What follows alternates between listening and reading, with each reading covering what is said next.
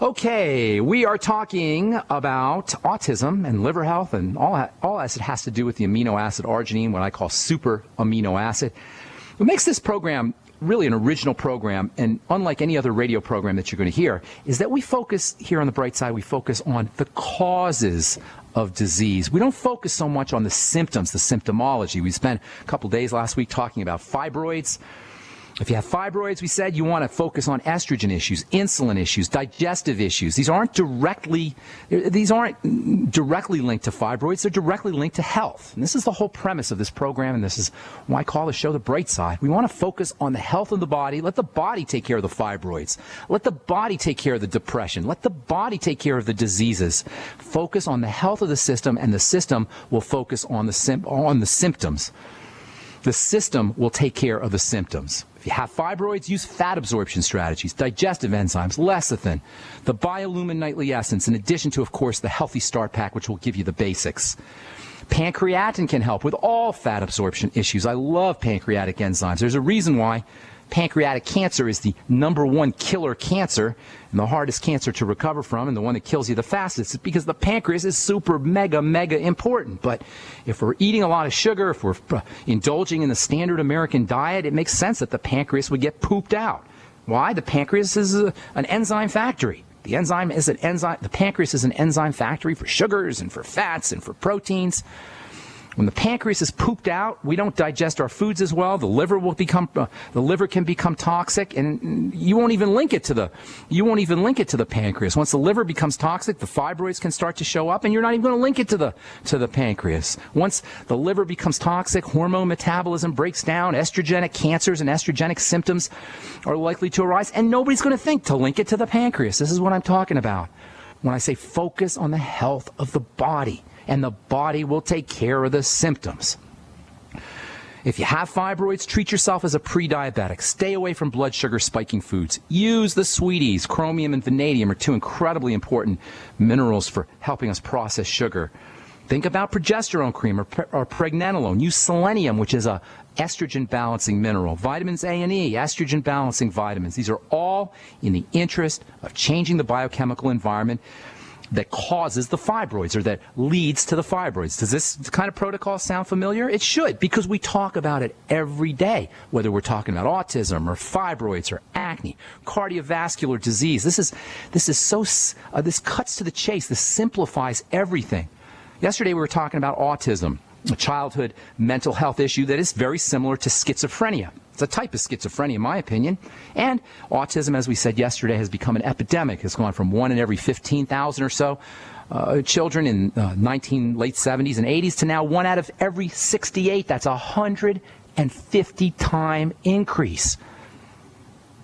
In the case of autism, or for that matter, schizophrenia, mood issues, socialization issues, abilities to relate, communication issues, as well as the frustration and anger and emotional outbursts that are characteristic of autism, as well as schizophrenia, or from a physiologic standpoint, brain dysfunctions, problems with the organ called the brain. The other major symptomology for autistic kids and schizophrenics is digestive issues. And autistic kids and schizophrenics have well-described, well-defined digestive issues and microbiome issues. The microbiome is the universe of bacteria that lives in the intestine. Can we link digestive issues to schizophrenia? Can we link digestive issues to mental issues in general? Absolutely, positively. Should come as no surprise if you've been listening to this program. When foods aren't processed correctly, we end up with changes in bacterial proliferation, the types of bacteria, how fast they're growing, changes in what they're producing, toxic gases and waste get secreted in the blood. This is all from poor digestion. We don't digest our foods, especially our sugars, to a certain extent our fats and proteins also. Toxic gases and waste get secreted into the blood from bacteria that are growing inappropriately. Between incompletely processed foods, little chunks of food that enter in the blood, food particles that literally get leak into the bloodstream through the intestines, and bacterial waste in the blood, the scene is set for major nervous system toxicity. This is autism and schizophrenia in a nutshell. You go to a psychiatrist, you tell them your kid's got autism, or you get diagnosed with autism. Do you think they're going to check his digestive system? Do you think they're going to tell you to get off of gluten or get off of grains or focus on constipation or diarrhea or digestive complaints? Probably not, although these days it's becoming more and more recognized. Changes in gut bacteria can be caused, and can in turn cause, they can be caused by, and they can in turn cause incomplete processing of sugar and starch. These sugars and the subsequent bacterial toxins make their way through the intestinal wall. Like all sugars get into the blood through the intestinal wall, but when they're incompletely digested, the same thing can happen, and then they enter into the liver. All the sugars that go through the intestinal wall go into the blood, and they go through the liver for processing. There's a special vein called the portal vein. Some of you may have heard of something called portal hypertension. That's when the liver gets all blocked up from being toxic and the blood backs up. In any case, the portal vein runs from the intestine into the liver, and all the sugars, as well as the bacterial waste, and toxins from food for that matter, get into the liver, and from there, the liver does its magic, and it is magic. That's the only thing you can call it, what the liver does. Hundreds, thousands really, of different kinds of reactions occur in the liver. The liver's storing and processing sugar, it's detoxifying poisons, it's processing amino acids. Over time, the liver becomes overloaded, and this is where it all goes sour. I'm Pharmacist Ben. We'll continue this discussion when we come back from. Okay, so autism and schizophrenia, mental health issues, they don't seem to be linked to the digestive system, but they are. It's not intuitive. You wouldn't necessarily think that the digestive system is linked to the brain, but it is. You eat the wrong foods, your foods aren't processed correctly, you're not making enough digestive enzymes, you're not secreting enough acid. This can change the population of the microbiome, the fancy way of saying the universe of bacteria in the gut. The wrong bacteria proliferate, toxins get into the blood. The liver has to filter out those toxins. Food goes, a lot of the food, not all of it, but a lot of the food goes into the liver through the portal vein. The liver's got to process everything. Over time, as toxins accumulate through the digestive system, they end up in the liver. The liver becomes overloaded. Not good. If all disease starts off in the digestive system, and it does, all disease starts off in the digestive system. Degenerative chronic disease I'm talking about here. All chronic, long-term degenerative disease. A degenerative disease which accounts for most of our healthcare costs and most of our health misery in this country. A degenerative disease, arthritis or autoimmune problems or cancer or even acne or heart disease or pretty much what we call diseases are degenerative, and that means they don't get better. They don't heal. That's the definition of a degenerative disease. We always say at the beginning of this program that the body is a regenerating system. It is designed divinely to regenerate, to heal. Every time you cut yourself, you could see this regenerating process kick in. However, a degenerative disease is when this doesn't occur. Something mucks up the system. That's all. Something is mucking up the system. We said there's two kinds of muck-ups. There's two kinds of stresses. There's negative muck-ups, negative stresses, and positive muck-ups, positive stresses, positive burdens, negative burdens. A negative burden is something that's missing. A positive burden is something that's coming in that shouldn't be coming in. Negative burdens mean nutrition, or oxygen perhaps, or maybe water, which is a type of nutrient.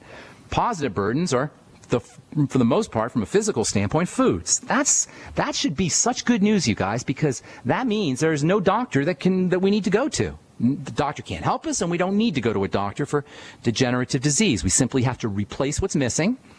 So we eliminate the negative burden, replace what's missing, and remove the bad stuff. Eliminate the positive burden. When the liver becomes overloaded, everything tumbles out of control. If all disease starts off in the digestive system, the liver is the jumping off point.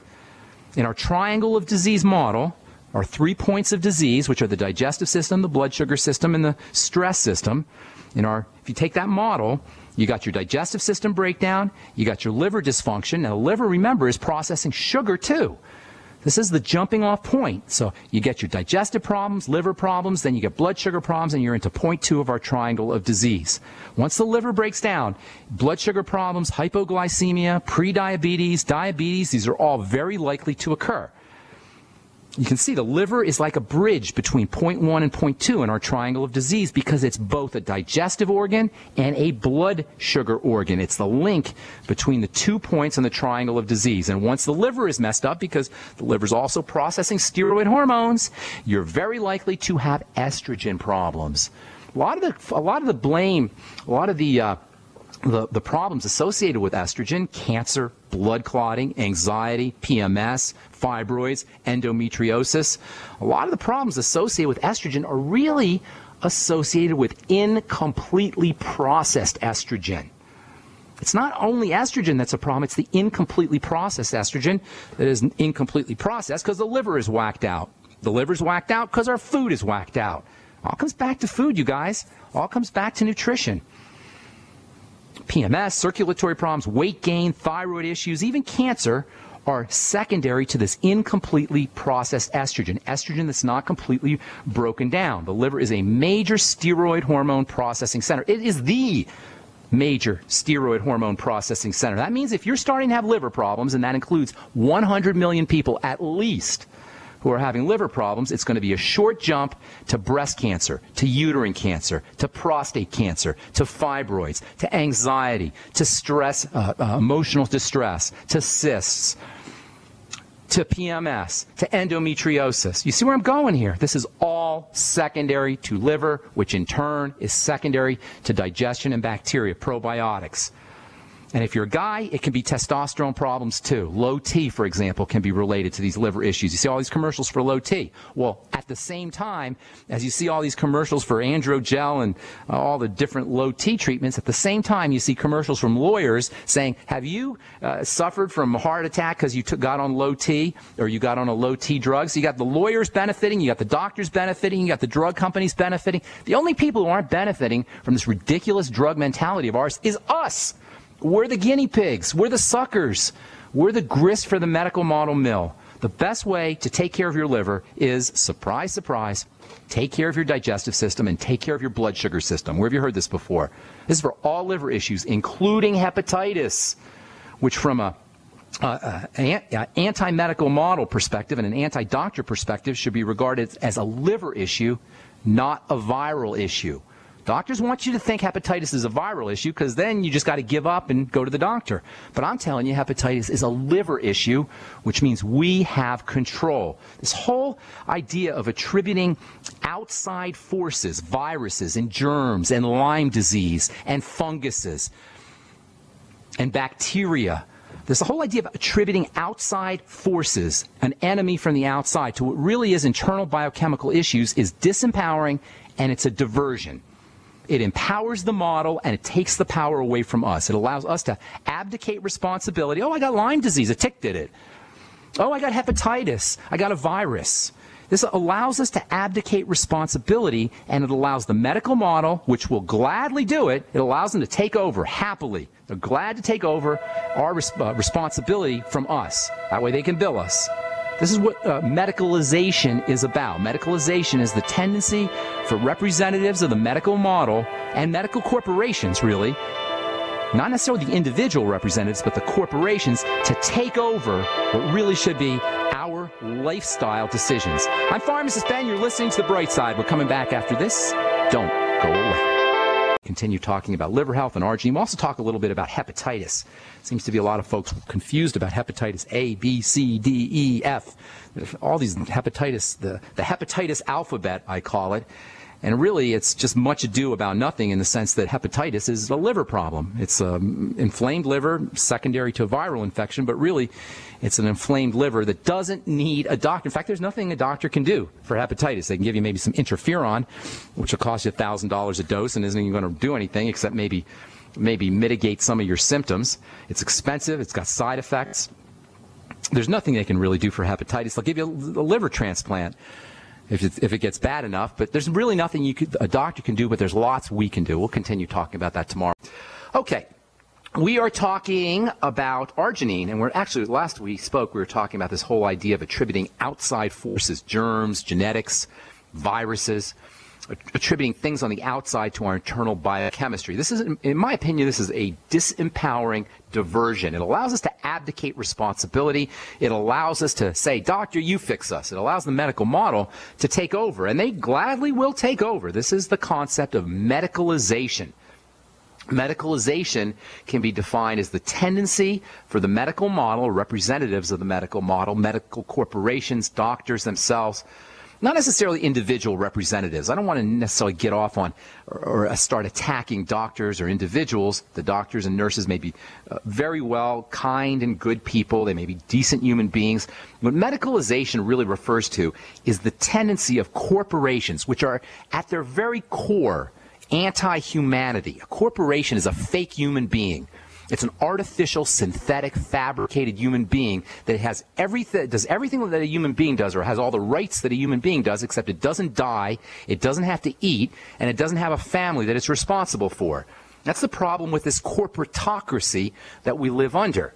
We live under a world that's run by fake human beings, which is what a corporation is, synthetic human beings, government-created human beings that have all the rights of a human, but don't have that don't have a soul. They don't have to worry about the same things that we humans do. This is the problem with corporations.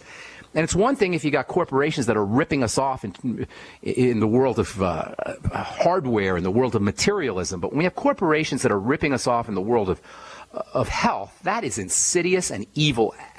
There's nothing more evil than that. When you have a corporation that is making its decisions based on the bottom line, and then it's purporting to take care of our health and the health of our loved ones, well, that's just twisted. Corporations bleed green. Their only obligation is to the bottom line, and drug companies and medical associations and insurance companies and their government poodles, their government lapdogs, and their representatives who are positioning themselves for lucrative post-government opportunities to represent these corporations. These are the ones who are overseeing our health. These are the ones who are taking over what should be our personal obligations and responsibilities to take care of our health and the health of our families on our own. And we're talking about liver health here, and listen up, folks, when it comes to the health of the liver, and liver disease is epidemic and it's getting worse. When it comes to the health of the liver, there is nothing, nada, zippo, zero, a doctor or a drug or a surgical procedure can do to improve the health of the liver. Nothing. The medical model is just not equipped for that.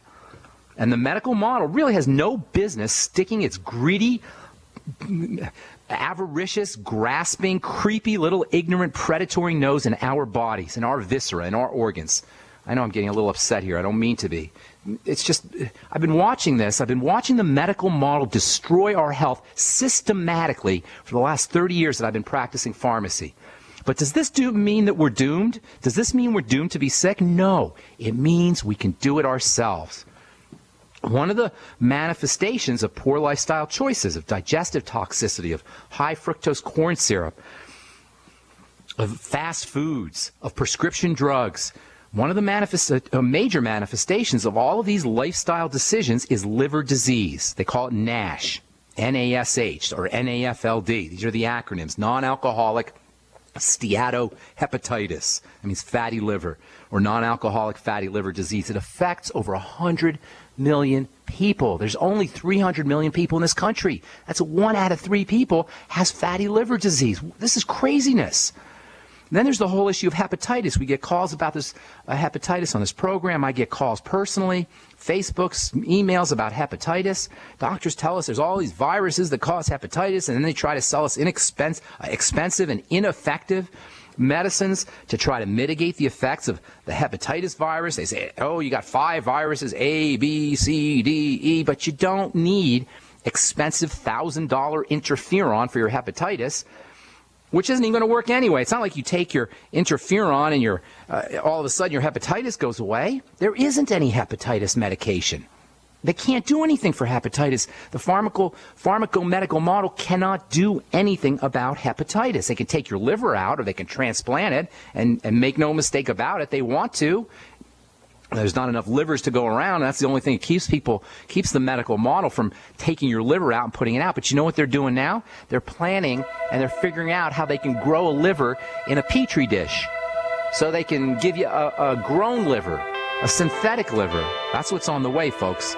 That's our medical model for us, or for you. Okay, so let's see. Got lots more to say about the liver. Going to tell you about some foods here and some amino acids, and super amino acid also has a very important role to play in liver health. We'll talk about that when we come back from our break. We got a letter today. We got a letter yesterday from a gal. She's got the fecal body odor. That's got to be something terrible. She says on antibiotics. She's listened to the show, and she says she can do sugar.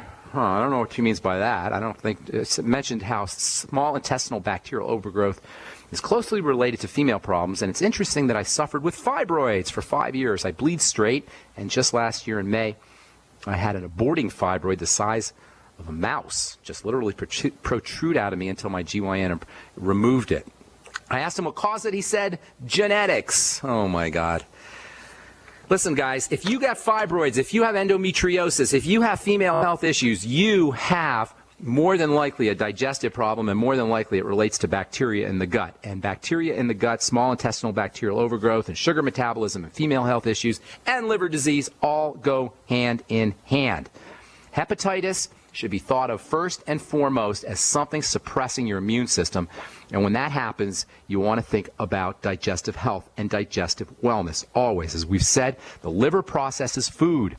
It does a lot of things, but it's mainly, or not mainly, but it's in large part a food processing organ. It processes toxins as well, of course, but it also processes hormones, but in large part it's a food processing system. Fats, protein, amino acids, sugar. That's a lot of work. That means the best way to keep your liver healthy is to do the same things we do when we keep any other system in the body healthy. The hepatitis alphabet soup, hepatitis A and B and C, just adds more confusion to what should be a simple matter. The health of the body. Hepatitis A and B are acute hepatitis. They're emergency hepatitis. Hepatitis C is chronic hepatitis. Hepatitis D and E are very similar to hepatitis B and A. Basically, you have acute hepatitis and you have chronic hepatitis, and it doesn't matter what the type of virus is that causes it. You got a liver problem. Remember, the medical model thrives on confusion. It thrives on fear. This is why your prescriptions are written in Latin. Why do you think you get your prescription? And aside from the fact that I don't even know if they fax them these days, probably. They print them, or they print them on a computer these days. But when I was practicing pharmacy, they would handwrite the prescriptions, and nobody, including me, I used to have to call the doctor to ask him what the heck he was talking about or what he was trying to say, because I couldn't read his handwriting. And they used to think that was funny, by the way. It's not funny. And the prescriptions would be in Latin. What's the point of writing your prescription in Latin? So you don't know what it is. Only the pharmacist and the doctor understand it. It's confusion and fear and obfuscation, just like governments and political systems and legal systems. The medical model is like the IRS. It profits on fear. It makes its money on fear and confusion. It thrives on us giving up and saying, you take care of me. A medical model wants to be our daddy. But unlike our daddy, unlike our real parent who loves and nurtures us, the medical model does not want us to be strong and brave and independent. It wants us to be weak and scared and dependent. And every time we go to the doctor and pay attention to his advice and get butchered or drugged for what really is lifestyle issues, we become more scared and more dependent. And this, my friends, is our health system. This is why we have degenerative diseases that are going through the roof. This is why degenerative diseases don't improve when we go to the doctor. This is why degenerative diseases have become epidemic as the medical model has become stronger and more prevalent in our culture. The medical model has presided over our degenerative disease crisis that is affecting 1 out of every 2 or 3 Americans. Our test scores might improve, but our health doesn't. We're going to love our numbers. That's what the commercial says. You'll love your numbers. That's what the commercial for the new drug for diabetes says. Love your numbers. Not you're going to love your health. You're going to love your numbers, because that's what medicine does. It medicates our numbers. It treats our numbers. So what do we do to improve liver health, or to prevent hepatitis, or to reverse hepatitis? Simple. First of all, we change the way we eat, especially around sugar and sugar intake. And of course, as you know, if you've listened to this program, that means bread and pasta and potatoes and rice and cereals and fruit juice and processed foods of all kinds. Use probiotics. Folks, if you have a liver problem, use probiotics and eat fermented foods. There is an intimate connection between the microbiome, that is the universe of bacteria that live in the gut, and liver health. Eat less foods. Give the liver less work to do. If you have hepatitis, you should be fasting regularly. The liver's processing food. The less food you eat, the less work it's going to have to do, the more resources your body and the liver will have to do its work. God forbid if you have cancer, same thing. I talked to a guy who has stage 4 cancer yesterday. I went to a Youngevity meeting yesterday, and I talked to a guy, a politician, a local politician here in town. He has stage 4 cancer. And I told him, and I'm telling you, I'll tell everybody, the less work your body has to do processing food, the more energy and resources it will have available to it to fight cancer, to prevent cancer, to fight diseases of all kinds. This is why fasting and caloric restriction are so important. Calories and food and digestion take work. That's work that should be, it's resources that the body should be spending on healing and anti-aging and youthfulness and sex and happiness and energy and exercise and all the things we like about life. But if it's off spending its energy digesting food, that means it has less wherewithal to fight disease and to give us all the energy to do our lives. Use digestive enzymes. That's another way you can take the load off of the digestive system. Support fat metabolism. Use supplements. Use the Mighty 90. Make sure you're on the Ultimate Selenium. These are all for the liver. Use the Ultimate Selenium. Selenium is very important for liver health. So is zinc. So is vitamin C. One of my all-time favorite supplements, especially for the liver. Massively important liver supplements. So important that it's emergency room medicine for liver poisoning. It's N-acetylcysteine, NAC. It's a unbelievable supplement for liver health, but for everything. It's great for hangovers. Take some NAC before you go out drinking. Take some NAC while you're drinking. Take some NAC the next morning. You won't have a hangover because the NAC will support liver metabolism and alcohol processing. Vitamin A is especially important for liver health, and so is vitamin E. 20,000 international units of vitamin A, 400 international units of vitamin E, and not coincidentally, vitamin A and vitamin E and selenium and zinc are very important for estrogen processing and for testosterone processing. So if you're a woman dealing with estrogenic health issues, or if you're a man dealing with low T, focus on the liver, use vitamin A, use vitamin E, use zinc, use vitamin C, all these liver nutrients. And by the way, when you're on your vitamin E, look for tocotrienols. That's the deluxe premium form of vitamin E, a little harder to find, a little more expensive, but worth it. Tocotrienols, Tocotrienols,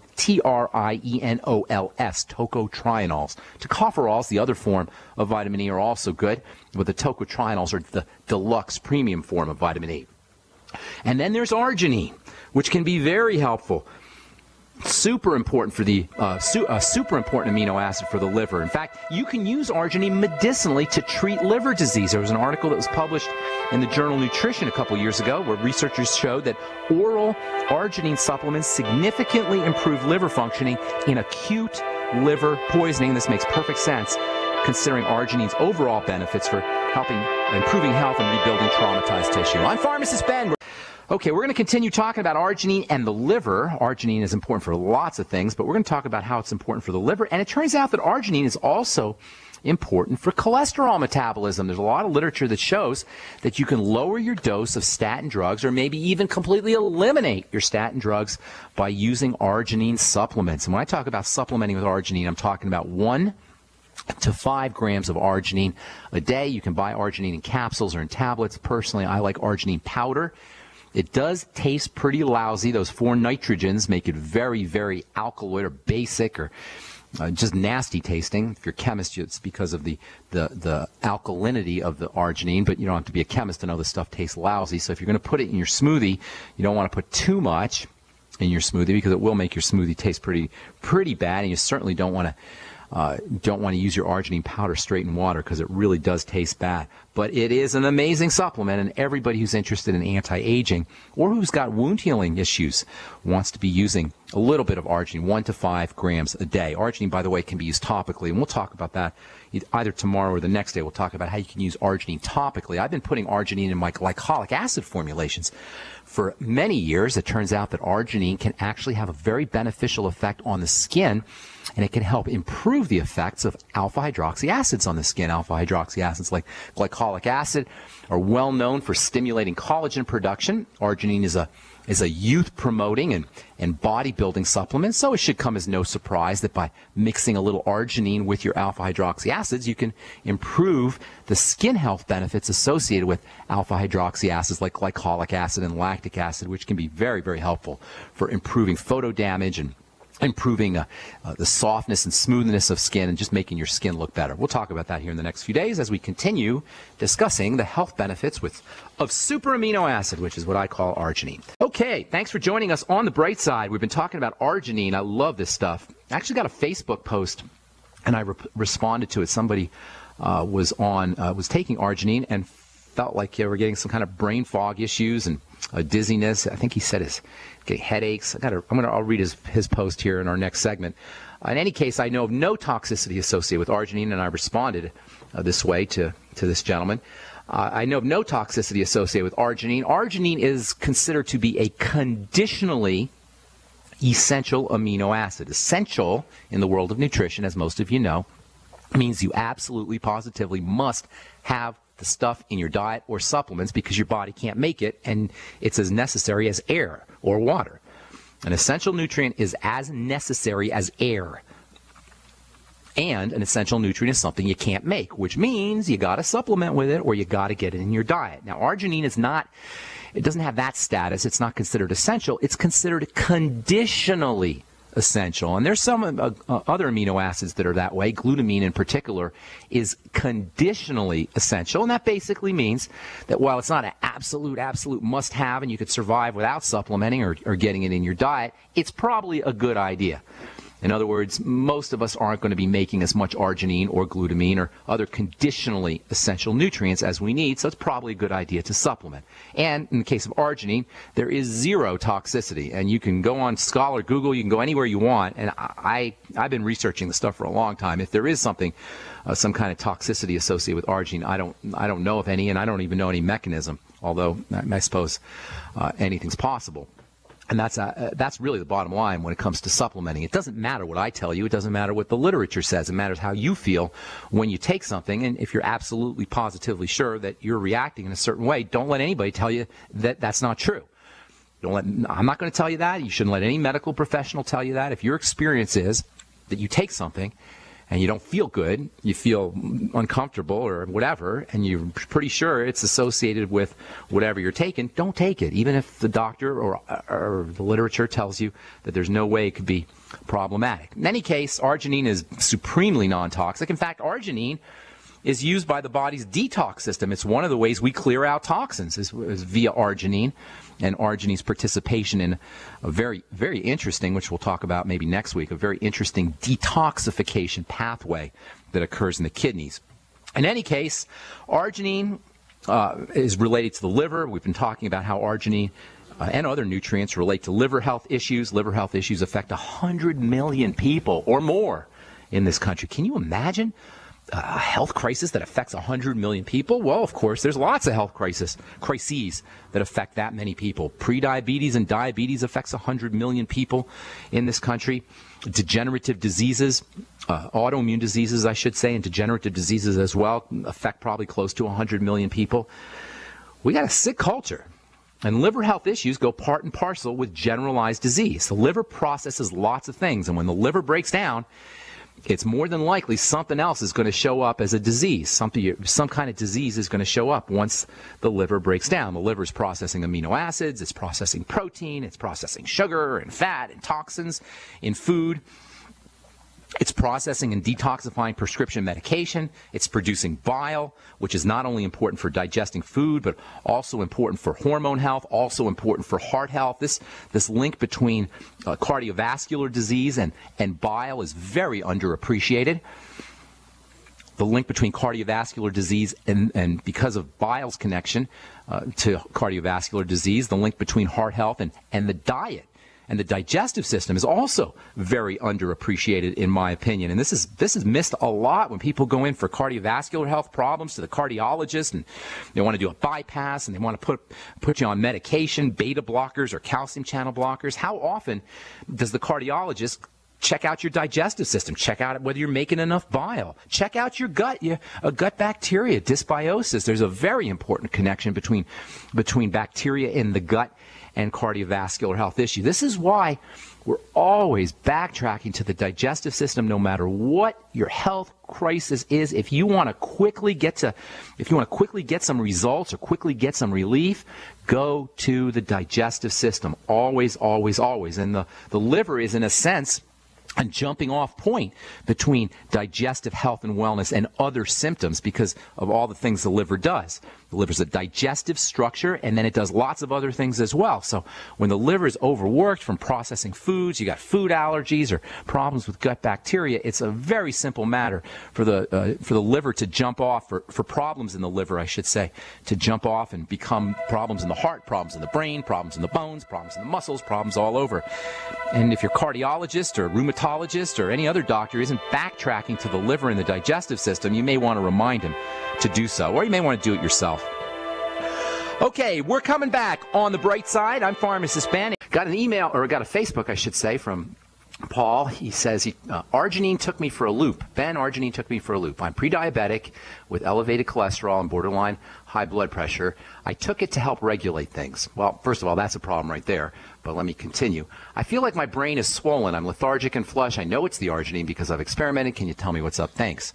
Well, a couple things come to mind when I read this note. First of all, you don't, and this is so important, and I'm partially guilty of encouraging this misunderstanding, but this is a really, really important misunderstanding and something we want to clear up. We really need to clear up if we're going to understand how to use nutrition and nutritional supplementation. You don't want to take this for that. This is the medical model. The medical model gives you this for that. Oh, I have arthritis, I'll give you prednisone. Or you have a headache, you take aspirin. Or you have stomach problem, we'll give you Pepto-Bismol. And you take this for that. That's called the medical model. That's called allopathic medicine. That's what the medical model's about. Allopathic medicine. Allo means against. A-L-L-O is the Latin prefix for against. Pathy, P-A-T-H, is the Latin term for disease. Allopathic means against disease. You fight disease. That's not what nutrition does. You don't take nutrition to fight disease. You take nutrition to build a healthy body. This is such an important, if subtle, distinction. Nutrients build a healthy body. Then the body does the work. If we're taking this for that, arginine for cholesterol, or vitamin C for a cold, or zinc for acne, or what do I take for my high blood pressure, or what do I take for my autoimmune disease, we're trying to apply the allopathic medical model to nutrition, and it doesn't work that way. Nutrients are fuel and raw materials for the body to do its work. A lack of arginine can certainly cause a problem, but that doesn't mean you take arginine to block a specific health issue. That's the first thing that comes to mind. Arginine is a conditionally essential nutrient that we need for zillions, well, maybe not zillions, but a lot of different reasons. It does a lot of different things in the body. But you don't want to think about this in this doctor allopathic fashion. I'm going to take arginine because I have high cholesterol. You take arginine, or you use arginine, because it's an essential or conditionally essential nutrient that is important for the health of the body. The body will take care of your elevated cholesterol and your high blood pressure and your thyroid and anything else, because that's the way the body works. It's in the body's nature to heal itself. All we got to do is give the body the raw materials to do its work. We don't have to worry about taking this for that. That's the first thing that comes to mind when I hear somebody say, I'm taking arginine. In this case, I'm taking arginine to help regulate things. The second thing is you always want to go by your personal experience. Even though I know of no way it's possible that arginine can cause somebody to feel like their brain is swollen and be lethargic and flush. And if this gentleman has other symptoms, I would certainly be thinking that it has something to do with the other symptoms. But that having been said, personal experience always trumps theory. I'm giving you theory. I'm giving you general ideas. I'm giving you concepts based on my 30 years or nearly 30 years of experience in this business. But it's your personal experience that at the end of the day counts. So, Paul, if you're absolutely sure it's arginine, and every time you take arginine, your brain is swollen, you're lethargic and flush, I can't think of how that works, but it doesn't matter what I think. It matters how you feel after you use a supplement, and you may want to reduce your dose on the arginine. You may want to take it in divided doses if you're taking too much. But the problem with blaming arginine, if it's really not the arginine, is something else, is you may be missing something. So I can't help you with this because I don't know how arginine could ever cause a problem like that, but it doesn't really matter what I think. It matters how you feel at the end of the day. Okay, so I want to say that about arginine. Really one of the most non-toxic of all the nutritional supplements you could take, and you could take a lot of it. I've personally been taking 5 grams, maybe 5 to 6 days a week for years. Okay, let's see. If we are, as far as liver health goes, arginine is a major liver health nutrient. It's critical it's used actually as medicine for acute liver injuries. Arginine helps clear out hormones. If you have any female health issues, PMS, endometriosis, fibroids, these should all be regarded as liver health issues, and arginine may help you. And as I said before our break, pretty much all degenerative disease is somehow going to have a liver health component, even if it doesn't appear that way. Even if it appears that your symptoms are somehow unrelated to the liver or the digestive system, when you consider the fact that the liver is so multifunctional, it does so many different things, it's so critical to the way we eat and the way we drink and the way we live our lives. If we take prescription drugs, the likelihood of liver breakdown increases. There's so many reasons why the liver is involved in our health that if you're dealing with any kind of health issue, even if it doesn't seem that way, it's pretty much a sure thing that there's some kind of liver health issue involved. And the longer we're taking our prescription drugs, by the way, the more likely liver health is going to be compromised. And this is something that doesn't show up on the package insert. The package insert, which everybody should read in my opinion, my pharmacist opinion, if you're on a drug, you want to read the package insert. Doctors hate when you read the package insert, and I used to get in trouble giving patients the package insert, but nonetheless, if you go get a prescription, get the package insert, which will describe all the potential adverse reactions and side effects. The thing about the liver is it may not necessarily show up. Liver health problems may not necessarily show up as a side effect, but because the liver is doing all the work, and the more drugs you're on, the more work it's doing, there's a pretty good chance that if you're on a prescription drug for a long period of time, for weeks or months or years, your liver is going to be bearing the brunt, and liver compromise is likely on some level. Prednisone and other steroid hormone drugs, estrogen replacement therapy, are especially burdensome on the liver, not surprisingly, because the liver is a hormone processing organ in addition to a drug processing organ.